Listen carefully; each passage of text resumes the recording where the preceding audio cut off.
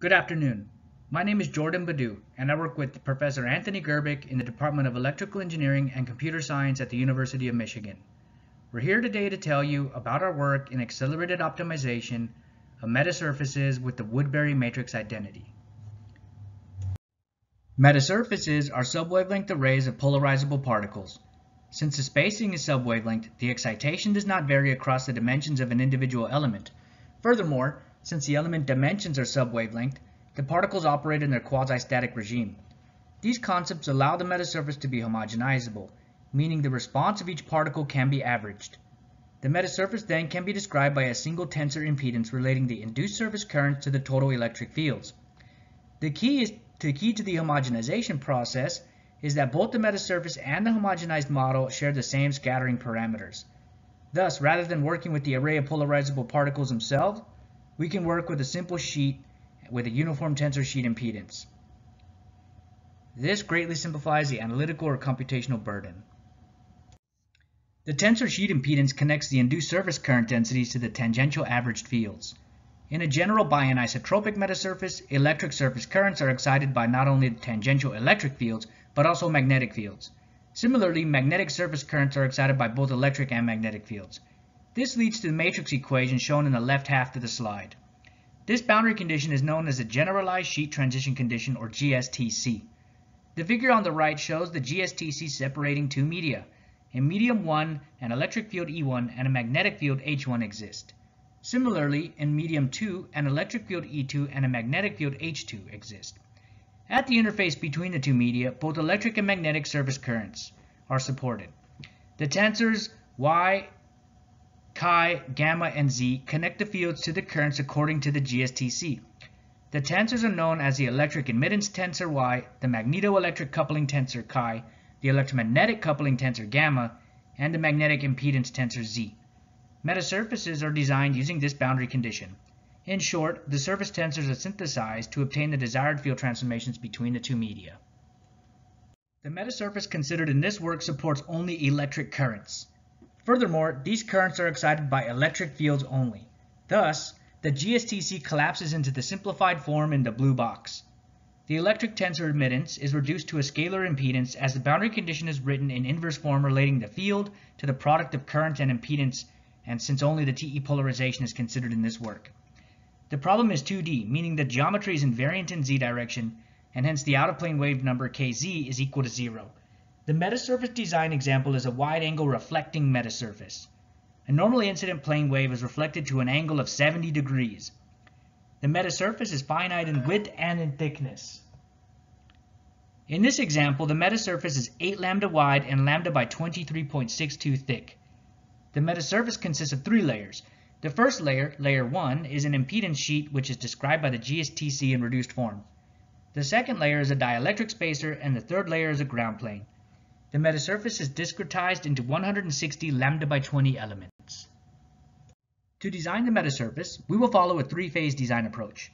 In phase 1, the metallic cladding is homogenized and an integral equation is formulated using the GSTC boundary condition. The integral equation can be solved directly after stipulating the desired total field, the normally incident plane wave plus the 70-degree reflected plane wave. The direct solution of the integral equation results in the necessary electric impedance that results in the desired field transformation. However, the impedance is generally complex since the local power density isn't 0 at all points on the metasurface. Note, even in the event that all of the power incident is sent into the desired direction upon reflection, and hence power in is equal to power out, the incident and reflected plane waves interfere in the aperture, causing the local power density associated with the interference pattern to be non-zero locally, but when integrated globally gives a 0 result. Nonetheless, the complex impedance is undesired as implementing active and lossy surface elements is costly and difficult to realize. This is the reason for the optimization done in phase 2. In phase 2, gradient descent optimization is used to convert the complex sheet into a purely reactive passive and lossless sheet by way of introducing surface waves, which when added to the interference pattern of the incident reflected waves in the aperture, give a 0 local power density. These surface waves, being evanescent, do not contribute to the reflected radiative near or far fields, hence their utility in aiding in satisfaction of a reactive GSTC. The gradient descent optimization works on the kept reactances of the complex sheet from phase 1. Thus, the resistances are discarded and the remaining reactances are optimized until the reflected far fields agree with those of the complex sheet.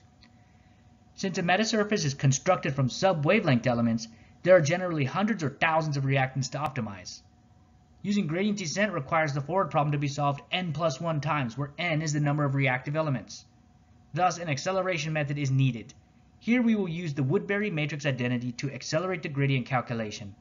After the optimization converges, the homogenized reactive sheet is converted back to an equivalent pattern metallic cladding to finish the design cycle. Here we detail phase 1. The pattern metallic cladding is homogenized, and hence the pattern cladding is represented as an array of homogenized sheet elements. An integral equation is formulated using the reduced GSTC. The integral equation couples the surface currents established on each of the homogenized sheet elements to the polarization currents in the dielectric spacer and the surface currents on the ground plane. Thus, the EFIE is a system of 3 coupled integral equations, one for each layer.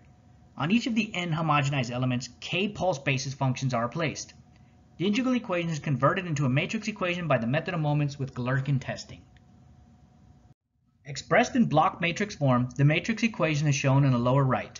Normally, the sheet impedances on the metasurface layer are unknown.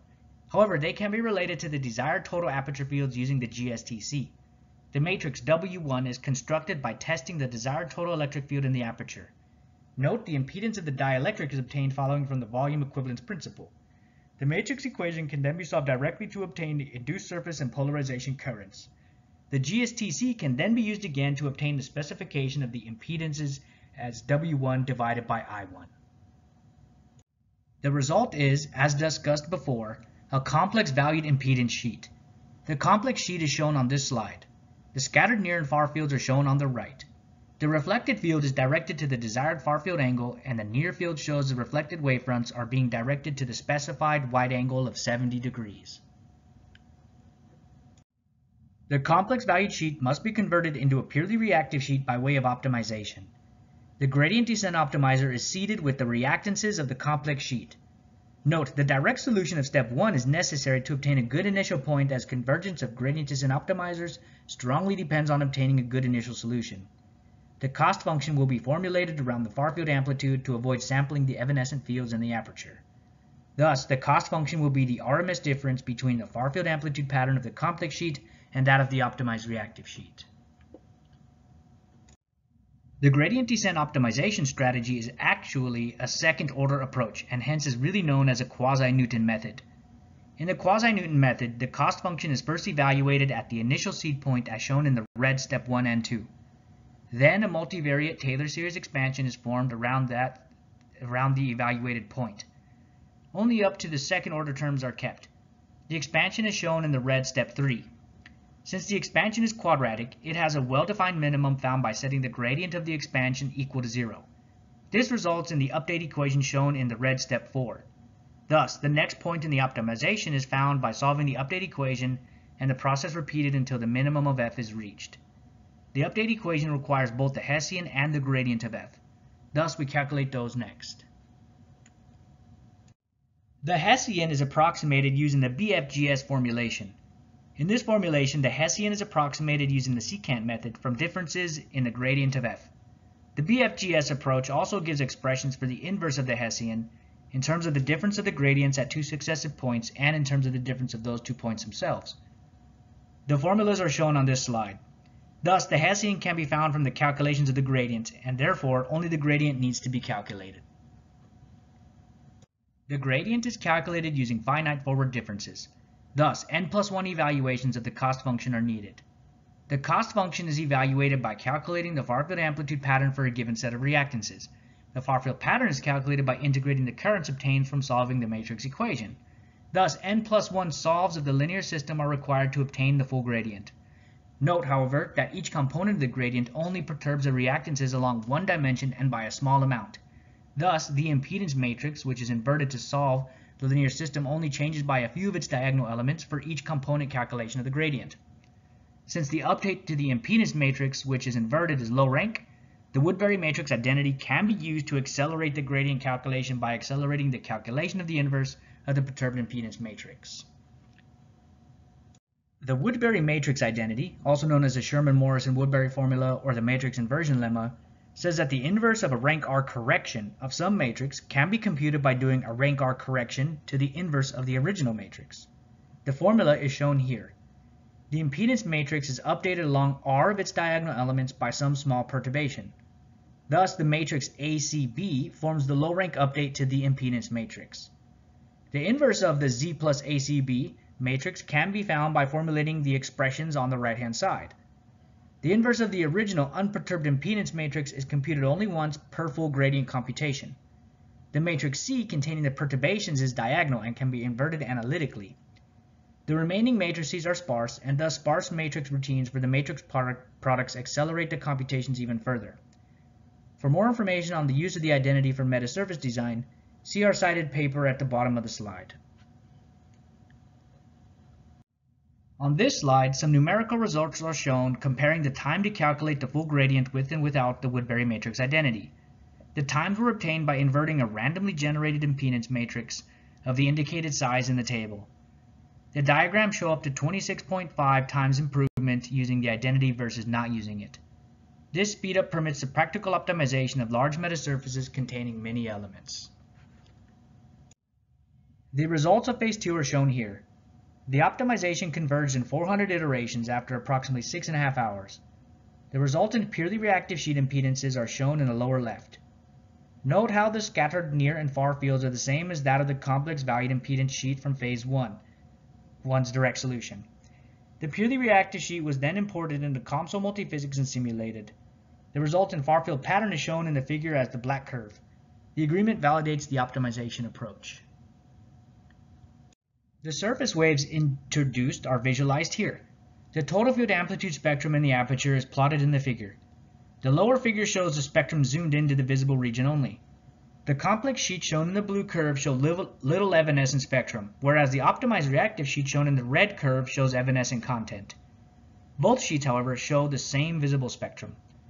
These surface waves allow the total field to satisfy a reactive GSTC by adding to the interference pattern in the aperture in just a way to give zero local power density at each point along the metasurface. In phase 3, the optimized purely reactive metasurface is realized through patterning of the metallic cladding. The sheet impedance associated with pattern parts is obtained from waveguide simulations. The result is shown in the upper figure. These parts are used to obtain the initial metallic cladding. COMSOL multiphysics is then used to find the scattered far field through full wave simulation of the pattern metallic cladding over the grounded dielectric. The result is shown in the uppermost figure on the right-hand side. The result shows some disagreement since the correlation between the pattern parts and their extracted sheet impedance were obtained assuming locally periodic environments. However, the optimized impedances do not vary adiabatically, and thus the environment is not locally periodic. This leads to a small error in the extracted impedances. The full pattern metallic cladding was then finely tuned through optimization to obtain better results. The result is shown in the blue curve. The agreement is much better. In conclusion, the Woodbury Matrix Identity was used to accelerate the calculation of the gradient and gradient descent optimization of metasurface reactances. The metasurface reactances were optimized to introduce the necessary surface waves to satisfy a reactive GSTC. Without the Woodbury Matrix Identity, the optimization would have taken approximately 30 times longer, resulting in impractical design times. We thank you for your attention.